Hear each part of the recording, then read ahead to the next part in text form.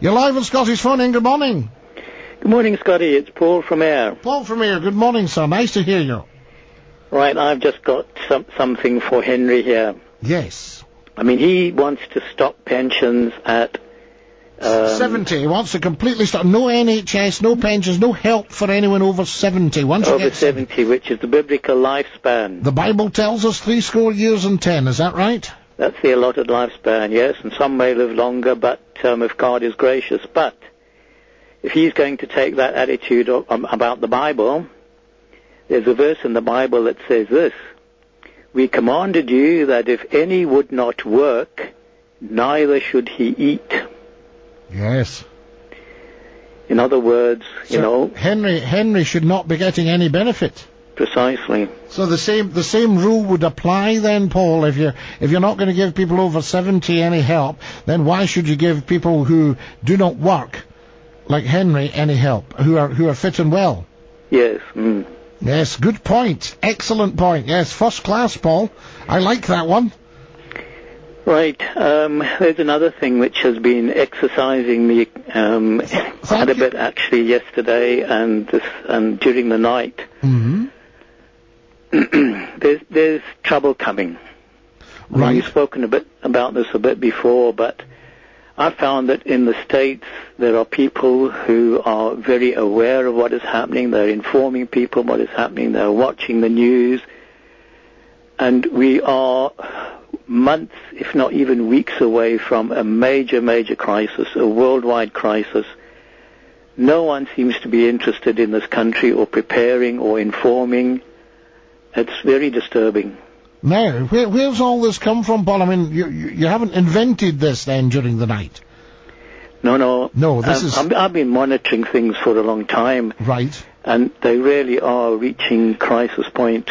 Now, are we not able to rely on Gordon Brown and Alistair Darling and giants of the nation like that to sort all this out? Definitely not. They're part of the problem. Ah. They're taking us into it. Would another party help? I mean, we're going to get an election in about a year. We may get an election in about a year. Right. Well, I would have thought I wouldn't be too far away that there would be an election on, say, the 1st of May, 2010. Would that be that election may not happen. Right. How can I put this? The economy is in absolute meltdown. We're heading for hyperinflation within, as I say, months or weeks. We're heading for the collapse of the dollar, the pound. It's all in place and it's all going. And the one world government and the one world banking system is just around the corner. Now, is this, I mean, obviously, if what you're saying is the case, then it would have been planned. Now, if it's planned, does that not make it a good thing? It's been planned, but it is definitely not a good thing. But why would politicians plan something that's not good for the people? The politicians that are running governments in the main are actually puppets. They don't really have a lot of control, and if they try to take the control into their own hands and get countries out of this, then they are dealt with. Right. But why would anybody not want what's best for the people? I can't understand that. Because there are a group of people out there who basically, they would be, say, Luciferian or Satanists, but they're very, very powerful people out there. They're being guided by Satan, and they are out to dominate the world, and they are very close to doing it. Yeah, but I mean, I can't see God letting that happen, because God is good and Satan is evil. So good always triumphs over evil. It will in the end. But as we've spoken about before, there will be this beast who will be ruling the world for 42 months. And as I say, why would if I'm taking your belief system here, Paul, why would God let that happen?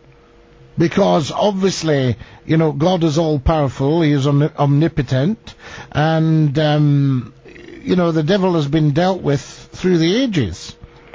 He's letting that happen because man will not listen to God. Man will not believe the word of God.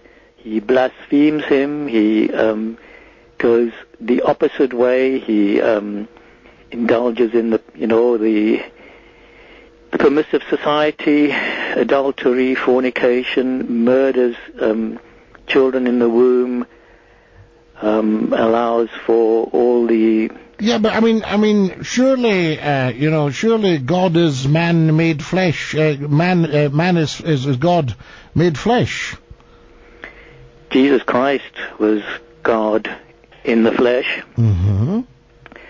And the world crucified him, and they are still not interested in him in the main. You see, it's very strange here, Paul, because if we deeply believe in God and that system, you're now saying that God's actually letting this happen. He's the sort of villain of the piece. So it's God that's making it happen. God's allowed these devil worshippers that you say are around to run the show. I mean, surely... Yes, he has allowed it. It's part of his judgment which is coming upon the earth. Right, but if you try to get a job in this country, Paul, right, you're vetted for that job, aren't you? You're interviewed and people make a decision. And all the way through our lives and careers, people make a decision. Now, if you end up in charge of a country, I would have thought that would have meant that you are the best person for the job, that your qualifications are beyond reproach. And that you worship the great power superior to mankind, and that's why you're running the show. Generally, what happens, you're running the show as the Americans say, "In God we trust." You've appealed to the majority of the population, and you generally do that nowadays by being an actor. You do not do that by being someone who has high ideals. But surely your training and everything. For instance, Her Majesty the Queen has got very high ideals. She has been trained since birth for the job that she's done for the last 57 years and done it extremely well. So, I can't understand... Has, but she's not been allowed by her ministers to uphold her coronation oath. Well, perhaps, therefore, we need to go back to the absolute power of the monarch in this country and throw the politicians out. Yes,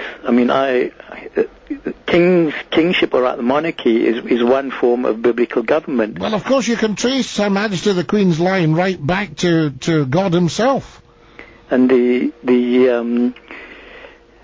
thing about the monarchy, though, again, is that the country gets the monarch that the country deserves.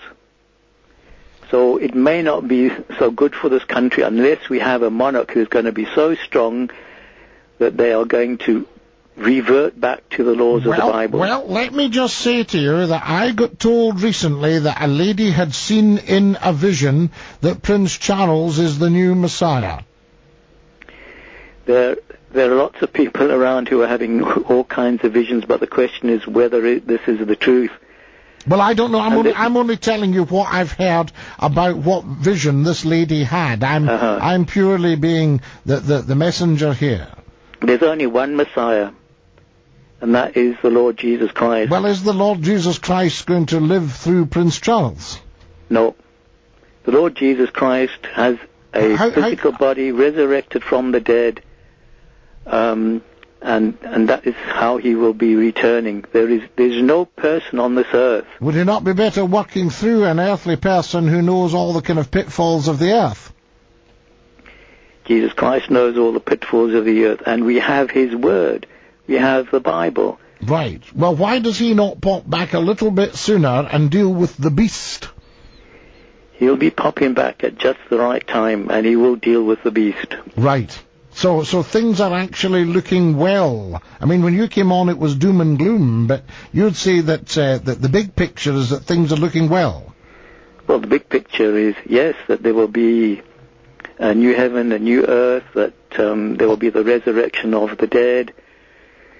The believing dead will experience eternal life. So everybody's coming back.